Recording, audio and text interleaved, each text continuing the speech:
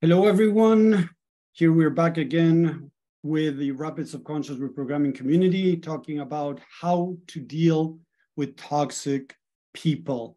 And again, as I normally say, the things that I bring are pretty different to what most people are teaching, right? Because one of the biggest things that I see over and over again is people telling you, like, you got to move away from these people. So great topic. Thank you, Suzanne, for that. So that you don't get hurt, that they don't affect you, right? And I want to change that idea into something that is going to help you guys grow exponentially in your life. And this is, again, seeing things in a different way.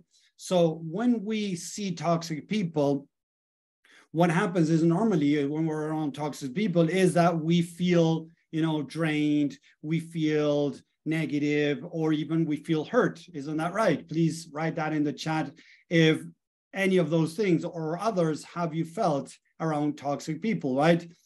So we need to understand that there are two main things around that we need to understand around toxic people. Yeah, two main things. First of all, we need to understand that if it is affecting us, it has to do more with us than with them. Yes, it has to do more with us than with them. We tend to blame others for our uncomfortable, feeling sad, feeling negative, feeling whatever. We tend to blame others in a good sense and in a bad sense. Oh, my kids make me happy. Oh, my partner makes me happy. My partner makes me feel blah. So we tend to put our own power into others, and when things don't go according as we expect, right? They don't treat us as we would like to, things like that. We tend to blame them, right? So we think about toxic people as they are the problem. But we need to understand that, no, they're not the problem. They're just showing some traits. And it's how we interpret them, how we deal with them is how it affects us or not. Does this make sense? Type a yes or a no in the chat if this makes sense. It is the toxic person acting in a different way, right? That if it affects us, it has to do with us and not with them. So we need to become responsible.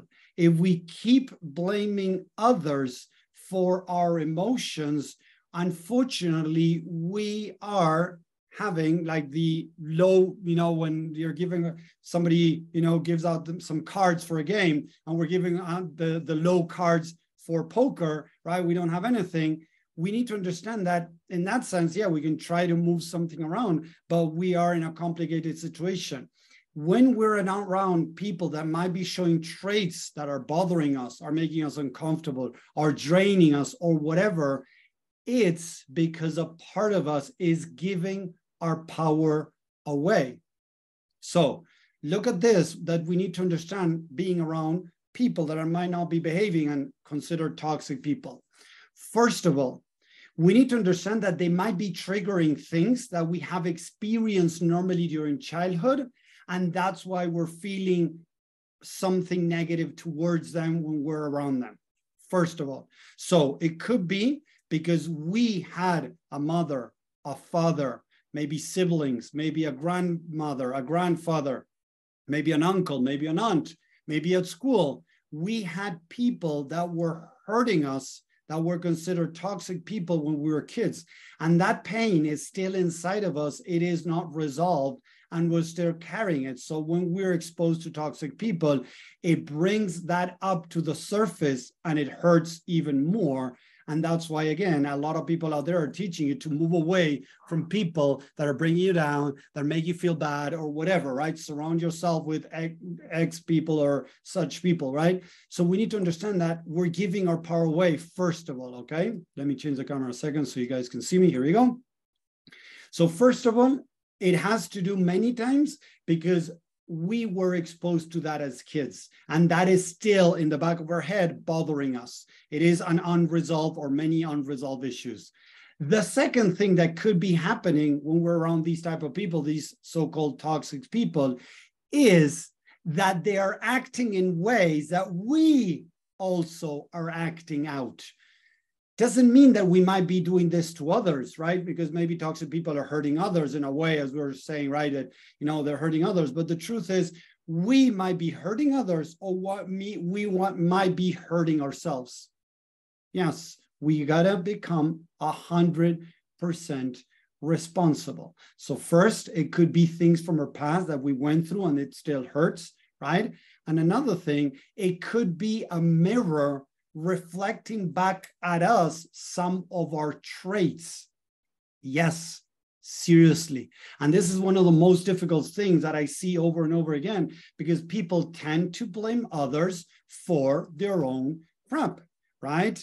And we need to understand that we need to own what's going on, how we're behaving. What I've seen many times, even with myself, right, is that when something bothers me from somebody else, many times that is a trait that I also have. It might be much less than that person. It might not even be towards others. It might be to myself, but it is still there. This is important to recognize, because when I own it, now I can start working on changing it. If I keep blaming others, right? Oh, this person is hurting me, right? I give my power away. So I need to understand, and this comes from the bottom of my heart, people. I'm not trying to, make people feel uncomfortable, feel bad, because again, that is up to you. I'm bringing this to help you transcend, to help you get out of these loops of negativity towards others, is that there is something you need to deal within you. So if somebody is hurting you, is hurting others, and that in turn hurts you, seeing how this person is hurting others, first, there might be some memories from her past where you were hurt. And on the other, as a kid, right? And on the other hand, I'm pretty sure that you are hurting others in ways that you might not realize. And I have seen this many times, or you're hurting yourself. The other day, I posted something on social media, and I hurt people, right? Hurting people that are hurting within tend to hurt others. And a lot of people came out saying that that is not true, right? And the truth is, yes, it is true, because whether you're hurting others or you're hurting yourself, yes, you are. Whether it is once a month, once a week, every day, you are hurting others or you're hurting yourself. We're not perfect. We are, as I believe, spiritual beings living a human experience. That human side has unresolved issues. So whether it is hurting others or hurting yourself, you are still hurting someone, whether it is somebody else or yourself. And what I see a lot is that people don't hurt others because, of course, they don't want to go through what they went through. But yes, they're hurting themselves. How? If I say, imagine to a person, hey, blah, that person, you're stupid, and they take it within, right? That is on them. It is not okay for me to call somebody stupid, don't get me wrong, but it's up to that person what they do. And let's put it the other way around. If somebody calls me stupid, I get two ways to deal with that. One is to grab that and shove it on my face and say, oh, this person called me stupid. What did I do wrong? Why am I stupid? And start in a way thinking and taking responsibility for that, for somebody else's saying, right? Or I can just say, hey, wait, what this person said might be talking about themselves and their unresolved issues. If I did something stupid, it doesn't mean that I'm stupid. It just means that I did something stupid. So I'm taking the responsibility away in a good sense. So whenever somebody says something that bothers you, instead of just thinking, oh, that person is toxic and walking away, it's problem solved, quote unquote, problem solved, it is not actually problem solved. You need to understand that you're not using that to grow exponentially, to understand what's going on. Because what normally happens again is somebody throws shit at me and I have the opportunity to move and not let it hit me. But what most people do is they catch it and then they shove it in their face and go like, oh, Tommy said this to me, Tommy said this to me. And they feel hurt because they are hurting themselves. This is what we need to understand, people. We are hurting ourselves. Toxic people cannot hurt you. They're just doing stuff, and we are feeling hurt within us because we are causing that pain within us, or that pain from childhood is within us still, It is the mind replaying past memories that are unresolved, and we still feel hurt. So we tend to blame others for our hurting. Does this make sense? Type a yes or a no in the chat, guys. Remember, I like this interaction with you people, so please type a yes or a no in the chat if this making sense of you become responsible. So if you try to deal with a toxic person by moving away from them, fighting back, calling them names or things like that, whatever, fighting back, confronting, right? It is not the best option, because you need to understand that, first of all, there is something happening within you.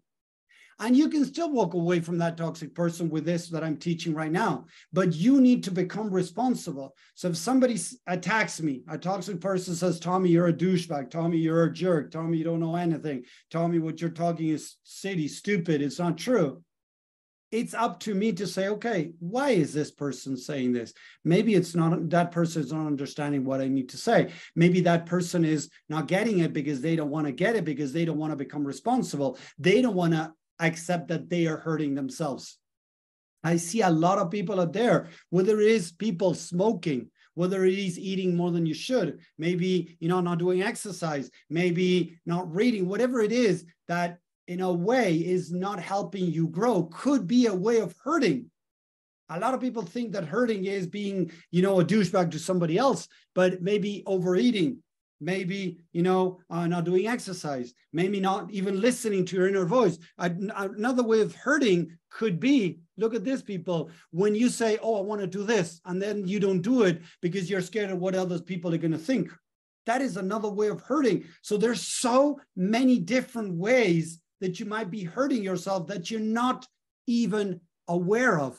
So now a toxic person comes your way, or a person that is acting as a toxic person, right? Having those traits, and now they do stuff to you. You need to understand that you are doing that to yourself. That's why it's bothering. Because if I go walking down the street and somebody says, Tommy, you're stupid, or even right here, Tommy, you're stupid, it's like, okay, I'm sorry for that person. It doesn't mean that I'm always centered 100% of the time. Don't get me wrong. I get sometimes deviated. Of course, there's still this human side in me that I'm still working on, right? I'm not perfect, but that's fine. That's part of the process. But I use those things to say, okay, why did this bother me? Am I judging myself as stupid? Am I doubting myself as an intelligent person? Because that could be it. You might not be calling yourself stupid, but you might doubt yourself as being very intelligent or being able to do this or that. So we're still hurting ourselves. So it's not so important how you deal with a toxic person. It's how you deal with yourself, people. How you're talking to yourself. Are you listening? Are you being aware of what's going on in your mind? What you're doing to yourself? What even you're doing to others, because you might be hurting others without even realizing. Maybe when somebody says something different to you, you shut down and you don't talk, you don't give your opinion, or you kind of, start fighting for your opinion instead of just debating, right? It's a fight.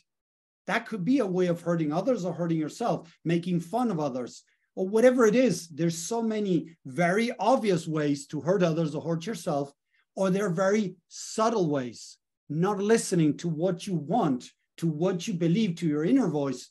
That could be a way of hurting yourself. So I want to bring this forward because, again, we tend to blame others and then tag them with names. That person is a narcissist, right? That person is toxic. That person is it. That person is that. And we start pointing fingers out. And we need to understand that when pointing fingers out, there's one finger pointing out. Look at the camera. One finger pointing at the camera, right? The thumb is pointing up. The index finger pointing at the camera. And there's three fingers pointing back at me. So I need to become responsible. I need to understand what's going on within me, how I might have those traits within me, those toxic traits, those doubts, or whatever within me that are creating this uncomfortable situation. I need to start owning what's happening, because if I keep blaming everybody else, look at what I'm going to say right now. If I keep giving my power away, I expect others to change while I don't need to change. And this is, in a way, the easiest way to get stuck in life. expecting others. Like today, I was talking to a woman over social media where she was saying, like, I would like people to treat me well. How are you treating yourself?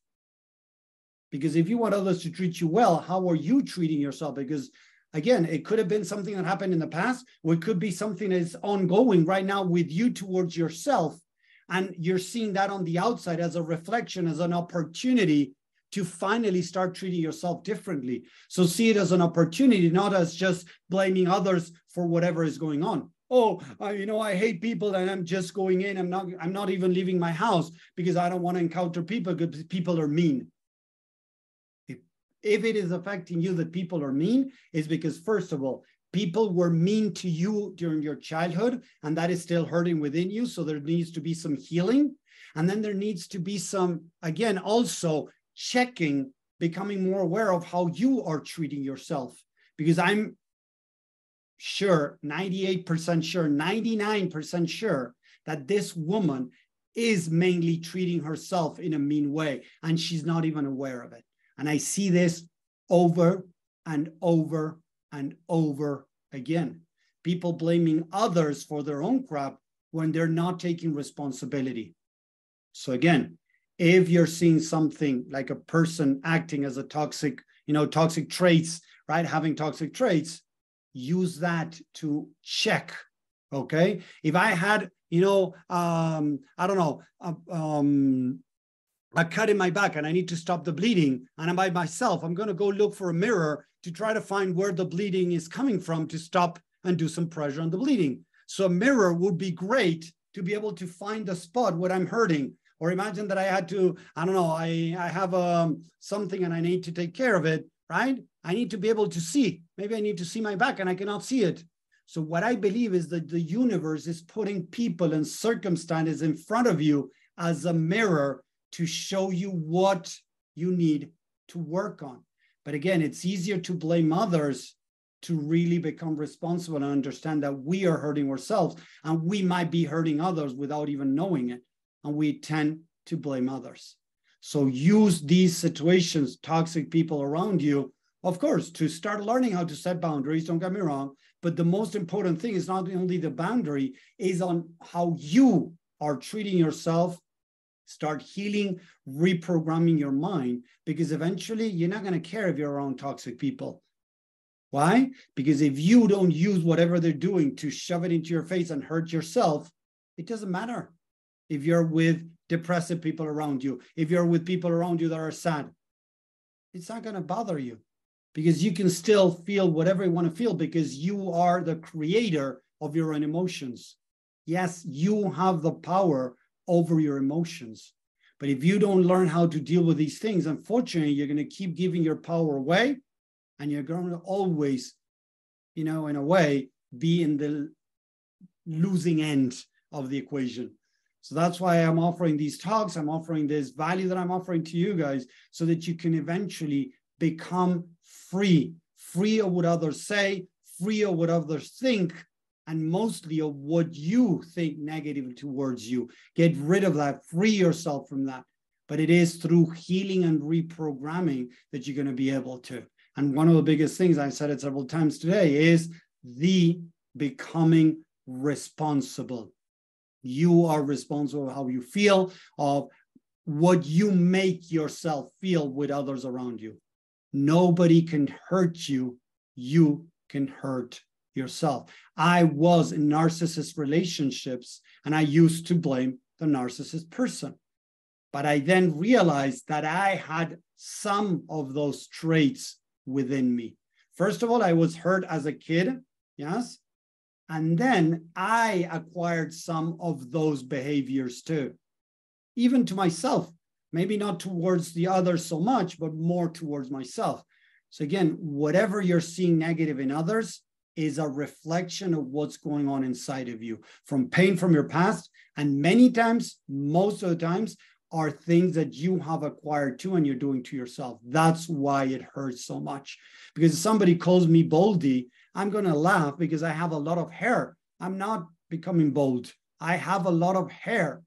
I have no problem with my hair. So if somebody, a toxic person, calls me boldy and wants to make fun about my hair, It wouldn't affect me at all. At all.